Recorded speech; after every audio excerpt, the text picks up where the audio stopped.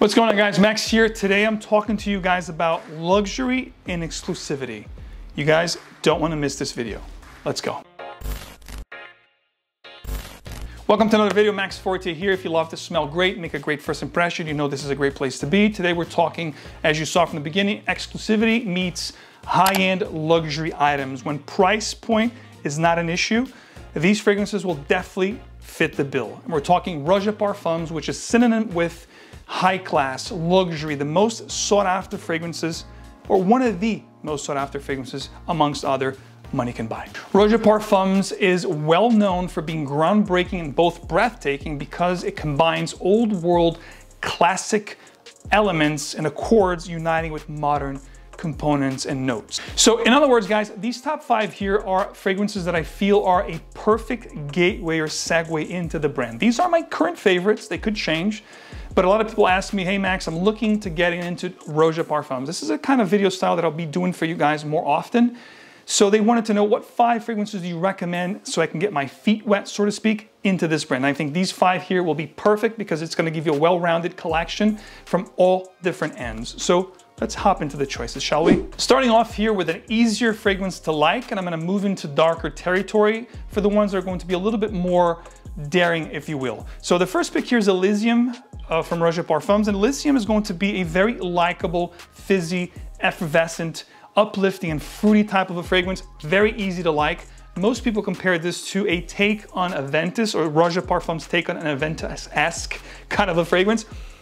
And I could see that, but it's not a clone by any way, shape, or form. And I guarantee you that, guys. I think that Nishani's Hashivat is a lot closer to Aventus than Elysium. I think Elysium does a very well. You guys know that fragrance brands have their signature touch, and Roja has his signature touch. I get a very beautiful note of ambergris here, just like the kind of, ambergris that you get with Creed fragrances.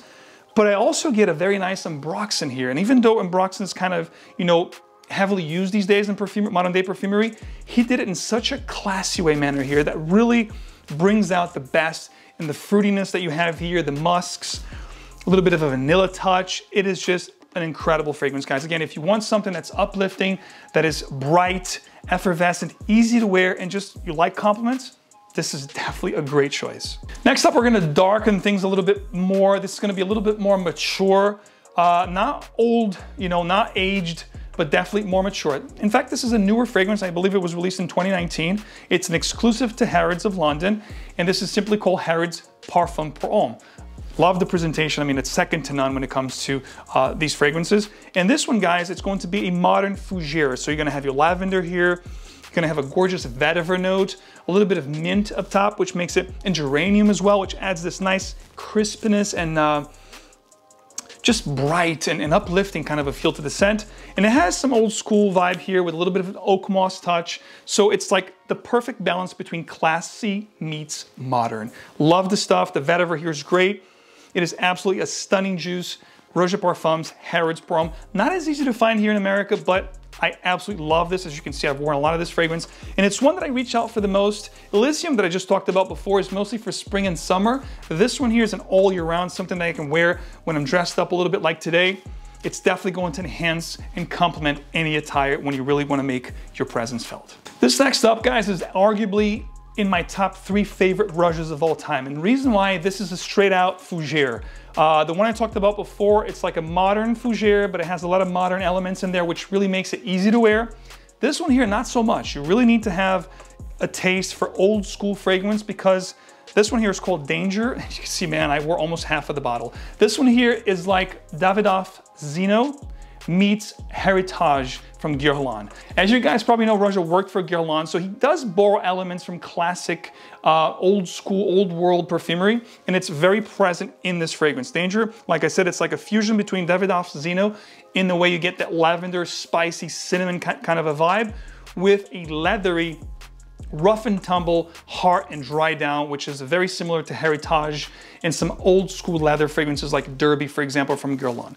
It is an absolutely stunning fragrance if you are one of those people that do appreciate old world greatness. This is great. Next up, guys, this fragrance, many mentions, many top videos, one of my favorite fragrances of all time. I've done keep 10 for life. This is definitely in the top 5. It is just one of those scents that when I first smelled it, I was blown away. I was like, what is this thing? I must own this. And the fragrance I'm talking about is Roja Parfums Enigma, or Creation-y. Sometimes you find it's Creation-y. This stuff here, guys, the bottle is almost pretty much less than half of the bottle is available here. And this is just a gorgeous trifecta of patchouli, cognac, and tobacco. It's got all the ingredients I love. It starts off fizzy like a Coca-Cola, like a cognac and cola drink. And it dries down to this tobacco cinnamon kind of a vibe. It's really intricate, very complex.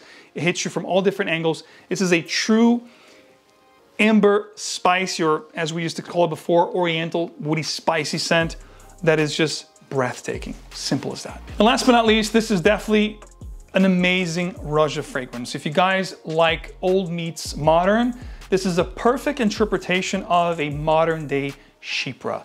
The fragrance I'm talking about is Diaghilev. Now this stuff here, you guys probably heard about it in the fragrance world.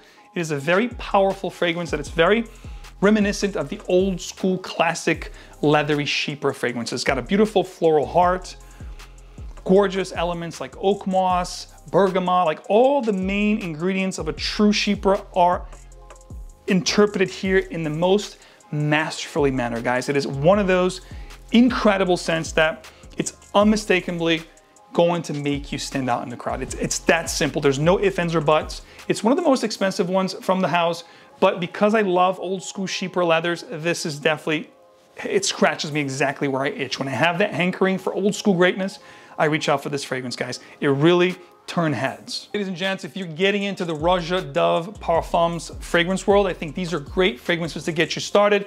Let me know in the comments if you watching this video have had, experience the brand. Which ones are your favorite Roja Parfums? Top 3, top 5? Let me know in the comments. I want to start a little chat with you guys. And as always, thank you so much for your support, guys. Keep the likes coming. Subscribe if you haven't already. And of course, stay tuned for a lot more fragrance. As always, guys, wear what truly moves you. And I'll see you right back here with another video very soon. Take care.